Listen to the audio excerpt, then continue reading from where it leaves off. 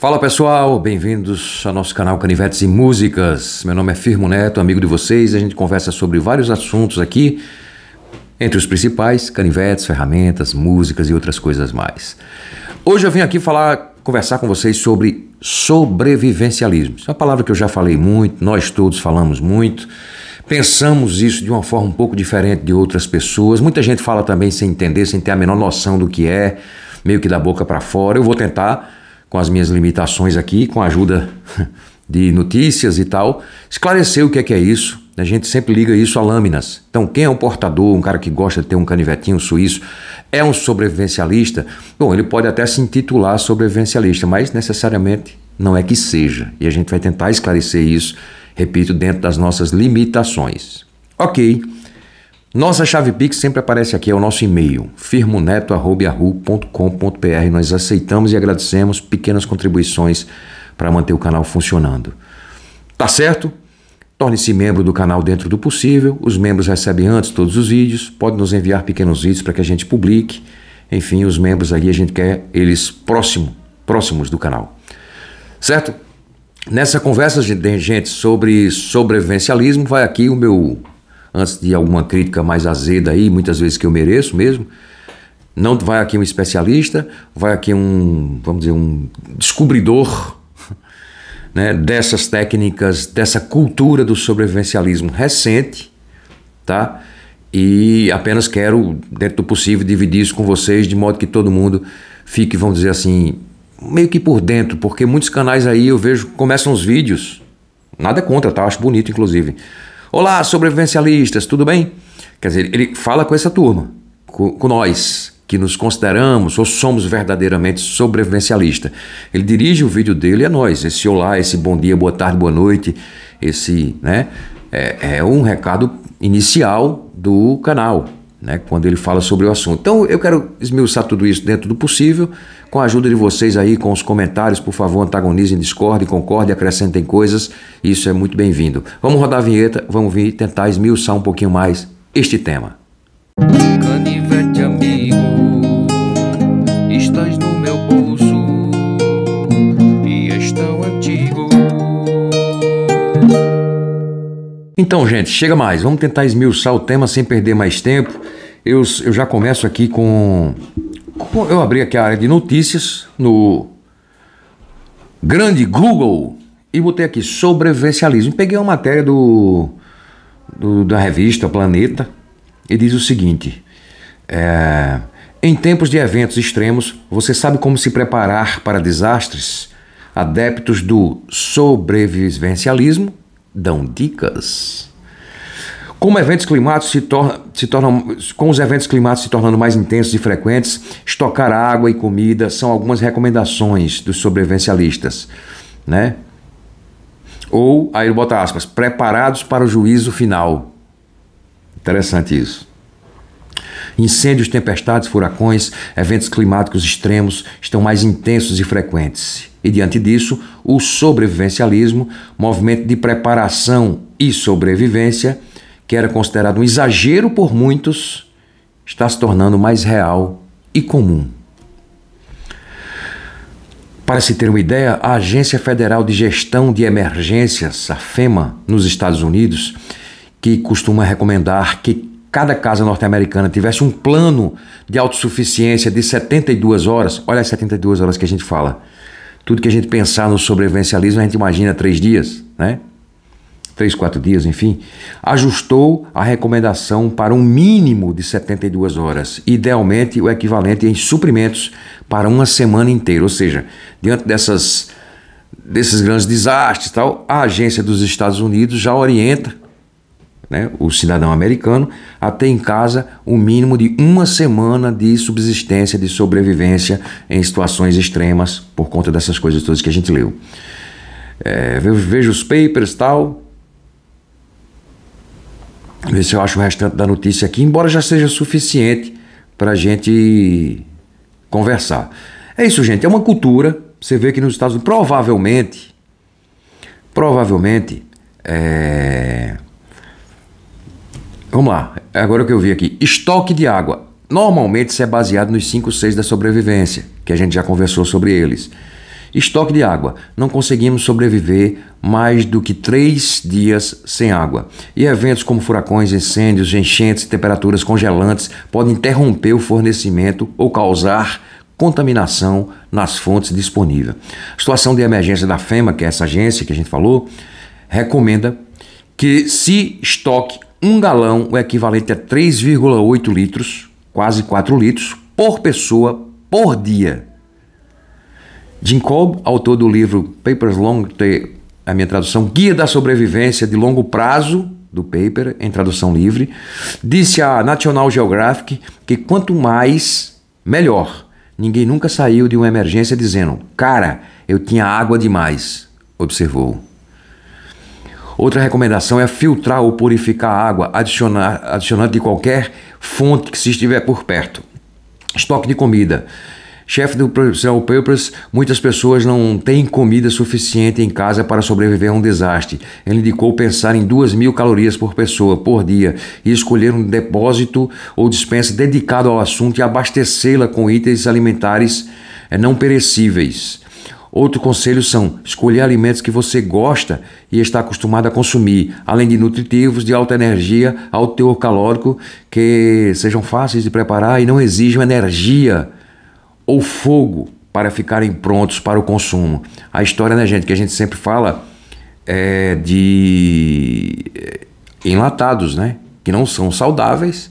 Ele fala de alimentos que você gosta, lógico, mudar o hábito alimentício muito rápido numa situação de emergência, se são coisas que você nunca comeu, você pode inclusive não ficar bem, de saúde. Então não é bom, né? Você já vai precisar gastar o mínimo de energia possível, então o ideal é que você gaste também, né, com as coisas mais comuns que você de alguma forma já comeu, é acostumado a comer, para também não passar mal. Porém, precisa ser enlatados. Os Estados Unidos têm uma cultura muito maior do que nós sobre esses alimentos enlatados, né? Café, tá, gente? Tem um rádio e um gerador. Olha onde eles estão indo, olha o nível que eles estão subindo, elevando essa coisa do sobrevivencialismo. Imagine um mundo onde a rede elétrica está inoperante e ninguém sabe por quê. Foi um ataque cibernético, ataque terrorista, um EMB, um pulso eletromagnético? Isso é uma pergunta, né? Segundo ele, ter um rádio de emergência em uma antena que dá corda manualmente ajuda nessas situações. Eles são baratos, simples de usar e evitarão que você surte porque não sabe o que está acontecendo. É um rádio para notícias. Para nós aqui funcionaria bem, ou razoavelmente bem, o velho rádio de pilha, né? Tem muitos canais que falam de sobrevivencialismo que de vez em quando estão mostrando um rádio de pilha. Sim, esse rádio mesmo dos nossos avós, dos nossos pais, meus. Esses rádios, eu sou um fã do rádio, tá? Já fiz até um vídeo sobre isso aqui. Gente, e aí vai, não vou ler, todo mundo tem acesso, posso até deixar o link dessa matéria, desse texto aqui abaixo, na descrição do vídeo. É o seguinte, vocês verem em que nível eles estão indo. Um nível, vamos dizer, levando a sério mesmo, isso ao que me disseram, não sei, tá? Nunca fui nos Estados Unidos, nem tenho vontade de ir. Mas ao que me disseram, isso é conversado inclusive nas escolas com as crianças. Essa ideia de 72 horas, como a gente viu, está se expandindo para uma semana inteira, com essa coisa dos fenômenos climáticos cada vez mais selvagens. A gente viu o que aconteceu com os irmãos e irmãs do Rio Grande do Sul. Aí é uma coisa em menor escala, mas acontece no Brasil inteiro toda hora quase. Todo ano tem isso. Né? Todo ano tem notícia aqui na minha cidade mesmo. Morreu 2, morreu 10, morreu 100. É um absurdo. Né? Claro, é responsabilidade das prefeituras? É. Mas, bom, já que muitas vezes não é o ideal, que não é o que a gente acha ideal, eu acho que também fazer a nossa parte é uma boa. Eu acho que esse vídeo pode suscitar outros de outros amigos que têm canal, ou uma conversa aqui mesmo, para que a gente aprenda a se preparar minimamente, já que não é uma cultura nossa, já que o Brasil não tem fenômenos tão violentos, embora que o que aconteceu no Rio Grande do Sul pode deixar muita gente de orelha em pé. Opa, não tinha, agora tem. Bom, ninguém se prepara para o caos que vai acontecer amanhã, ou todo dia, ou toda semana. Caos, uma situação dessa, um fenômeno climático, é um episódio atípico que acontece em determinados momentos, que é possível acontecer. Demonstraram isso para a gente agora, né, que é possível acontecer. Quando eu digo demonstraram, infelizmente na própria pele, os irmãos e irmãs do Rio Grande do Sul. Né? Então não dá para se abster disso. Claro que aqui ele iria seguir, ele ia chegar à luz, à lanterna, ter uma lâmina. Né? Tem vários episódios, inclusive no Brasil todo, aquele cara que caiu no avião, é que o que salvou ele foi justamente que ele tinha com ele, no avião que caiu, um pequeno avião, alguns seres da sobrevivência. Ele tinha uma faca, ele tinha uma corda e ele tinha reservatório. Afinal de contas, onde é que ele ia reservar, separar, guardar água? Nós não passamos mais de 3 dias sem tomar água. E olha lá, se não tiver debilitado, se não tiver com algum processo de desidratação, né? Porque senão é menos ainda. Então, gente, tudo isso é um assunto a se conversar. Eu acho, resumindo, o sobrevivencialismo para mim é uma cultura, é um estilo de vida, é uma preparação que pode parecer para muitos mesquinha, sem sentido, é viagem, esse cara se prepara para o apocalipse zumbi que nunca vai acontecer. Bom, meu irmão, se acontecer, é como seguro de carro. Para quem tem seguro de carro, eu não tenho, mas é como seguro de carro. Você paga para não acontecer nada. Se acontecer, você vai ter ali um suporte, né? Eu sou contra, inclusive, seguro de carro, tá? Mas você vai ter ali um suporte, enfim, para lhe amparar no momento em que acontece um fenômeno, vamos dizer, atípico, anormal. Anormal mais do que atípico, talvez. Não é típico, tá? Enfim, que conversa, não estou entendendo nada. Bom, essa é a nossa cultura. Realmente eu tento ser cada vez mais um sobrevivencialista. Eu estou preparando meu kit ADC, lembra da latinha de Altoides? Não esqueci não. Vou pegar o vídeo, vou pegar todas as recomendações e a gente vai tentar aqui juntos fazer, né, um kit minimalista de sobrevivência. Vamos botar assim. A gente não pode ir também ao ponto radical, tem que adaptar. Por exemplo, na minha cidade, eu pouco posso pensar em incêndio. Aqui na minha cidade, o que eu devo pensar, provavelmente, espero que nada aconteça, assim como na de vocês, mas é enchente. Então eu adapto meus kits, minha cultura de sobrevivencialismo às enchentes. É o que eu penso que deve ser o ideal. Repito, eu não sou especialista nisso, eu nunca estudei isso, nunca tive vontade, interesse, paura de estudar isso. Nunca tive. Nunca tive de nenhuma forma. Tá? Então, vocês que já estudaram esse assunto, escoteiros, né? É uma coisa ruim na minha vida não ter sido escoteiro. Eu gostaria muito de ter sido escoteiro. Eles treinam um pouco isso, não sei como é que está hoje os cursos de escoteiro, não sei como é que chama. Mas antigamente a gente treinava, eles treinavam muito isso. Eu lembro que eu tive visitando alguns grupos e acabei não ficando, não gostei, sei lá, já tinha esse negócio, não gostava de algumas coisas que muitos gostavam, enfim. Não era uma coisa que estava em mim, né? Quando está em você, você vai, enfrenta mesmo e quer e acabou-se. Certo? Comentem, compartilhem, digam o que é que vocês acham aí disso tudo que a gente falou aqui. Nossa chave Pix aparece aqui abaixo, é o nosso e-mail, firmoneto@yahoo.com.br. Se possível, torne-se membro do canal. Os membros recebem antes aos vídeos, podem nos enviar pequenos vídeos para que a gente publique. A nossa vontade é que os membros participem de forma direta do canal e não apenas indireta nos comentários e tal. Eles já recebem todos os vídeos com antecedência. Amigos, amigas, essas coisas boas, porque o cara ser um sobrevivencialista não pode ser ruim. É possível que possa ser ruim o cara ser um sobrevivencialista? Se autodeclara sobrevivencialista, já que está famosa essa palavra, né? Se autodeclarar. Desculpa. E aí trabalha para realmente ser. Nós já nos autodeclaramos, acho que a maioria de vocês, né? Quem já está mais avançado nisso aí, fale aí nos comentários. Não, eu já estou mesmo, eu já tenho mesmo isso como cultura dentro da minha casa, minha família sabe.